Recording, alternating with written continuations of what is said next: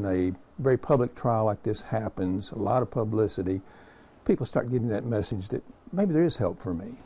Continuing our team coverage now, the Vandy football rape verdict. And all the publicity this trial received may actually have a positive impact. The Rape and Sexual Assault Center here in town says it saw a dramatic increase in calls from survivors during this trial. Fox 17 Sky Arnold live right now outside their offices with the story.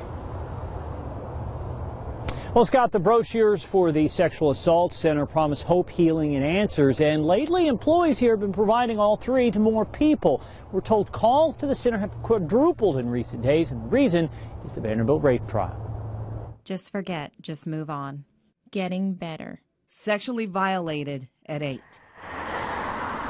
At the Sexual Assault Center, survivors make T-shirts to communicate feelings. Bruised and broken. But the road to that communication begins with a phone call, and lately more women have been making it. As soon as the trial started, we started getting more phone calls. President Tim Tohill says calls from sexual assault survivors actually quadrupled during the Vanderbilt rape trial. They've heard some of these horrible examples of what she experienced, and it's triggered some of that in them, and they realize they need some help. Tohill sees that as a positive development, considering how many victims don't come forward.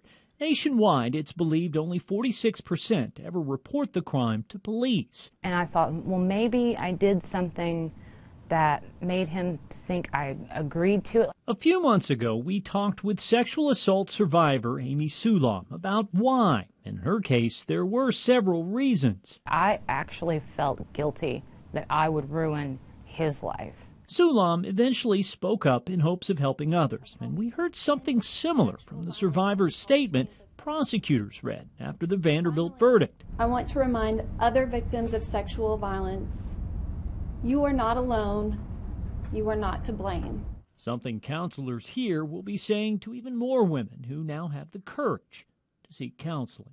They know how to help somebody and how to help them understand the decisions they've been making and the coping that they've been using, and then help them find some healthier ways to be able to do that.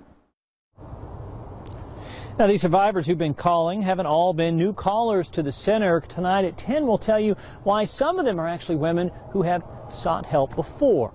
Live in Metro Center, Sky Arnold, Fox 17 News.